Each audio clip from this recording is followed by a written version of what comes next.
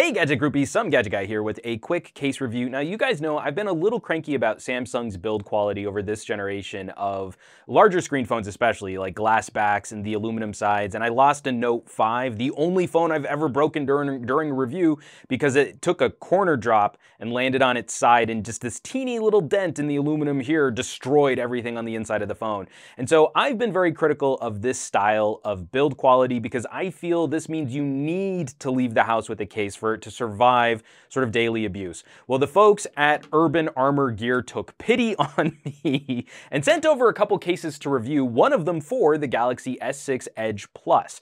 This is, of course, for the iPhone 6s. We're going to do a separate video on that. But in my excitement to get a case on this thing, I threw away the box, so I need to apologize to Urban Armor Gear for not showing off the right box for this case. And this is their clear, rugged bumper case for the Galaxy S6 Edge Plus.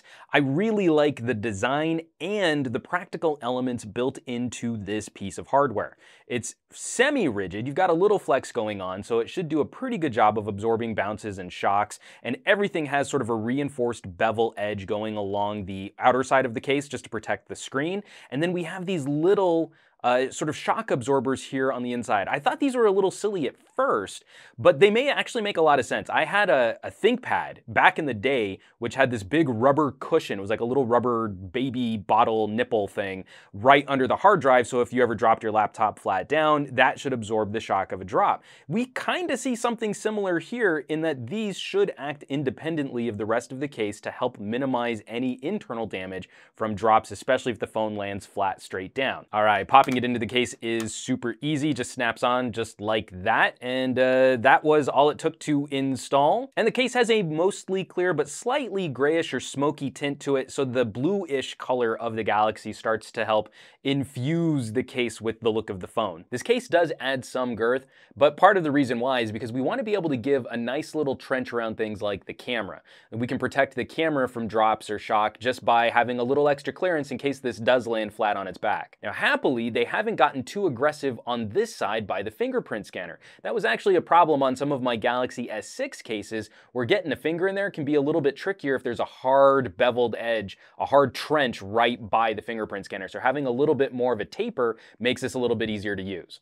There's not a lot going on the top of the phone, but we do have a nice large cutout for one of the microphones. We've got good clearance for everything on the bottom of the phone. I haven't had any issues with headphones. Connecting even right angle connectors seem to plug in just fine. Although I have had a couple USB ports where maybe there was just a little extra plastic shielding on the port that seems to get in the way of this lip right here. That's your mileage will vary depending on what cables you're using with the Galaxy, but the Samsung cables seem to do just fine, as I think Samsung's whittled back on some of that extra plastic. And of course, our iPhone style speaker grill vents just fine out the bottom of this case. Now, I love the volume rocker design because it has an even more distinct taper. We've got these cutouts for where it starts and stops, and then it's got a nice rounded scoop to it so you can feel very quickly where up and down is. On a lot of cases, it's the buttons, it's the volume rocker starts to get a little gummy and indistinct from the rest of the sides of the case. We do not have this problem on Urban Armor. This is a great clicky action that translates the actual button feel just fine, and your fingers naturally find exactly what they're looking for. Ditto the power button. While we have all of this sort of ribbed for the phone's pleasure side casing, there's a different texture on the power button. You can very quickly find what you're looking for. Your thumb naturally hits one of these corners, and you're able to turn the phone on very quickly. And Urban Armor has inadvertently landed back on some of my favorite design elements from phones like the Galaxy Note 4. There's just a little bit of a corner cutout.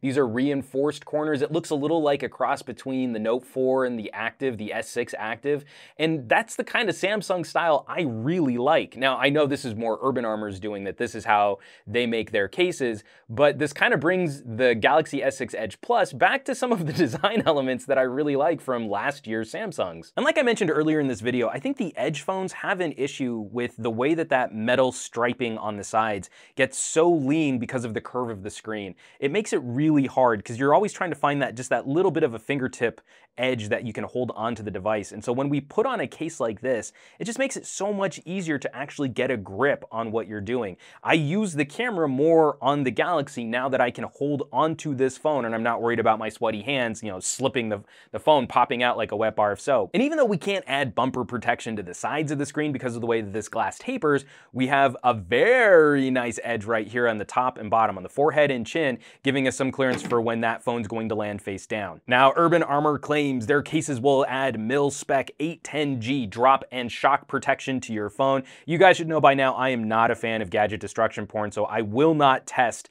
the damage capabilities of things like rugged cases or underwater cases, but everything that I'm seeing in this case design is going to add more lifestyle durability to a product that I think is a little more fragile than it should be. And I suppose that means we should probably talk about price. Now, retail on this is $39.95, but I've been able to shop Urban Armor cases on a variety of online retailers for around $25 to $28. So when we're talking about an $800 phone, that's not a huge chunk of change to give yourself a little bit more survivability, a little more peace of mind when you're out and about using your fantastically sexy metal and glass glowing rectangle. I'll of course leave some links down below this video where you can find more information on Urban Armor cases and shop these puppies online. As always, folks, thanks so much for watching. Be sure to subscribe for more little reviews like these, and I would not be able to continue producing on this channel if you all weren't out there supporting it, either by shopping using all of the affiliate links below each of my videos or by buying my book, Take Better Photos, Smartphone Photography for Noobs, is now available on Amazon. And of course, sharing my videos on your favorite social services like Twitter and Facebook and Reddit and the Googles Plus is always greatly appreciated. And I can't thank you enough for bringing more cool people to the party. So hit that thumbs up button and I will catch you all on the next review.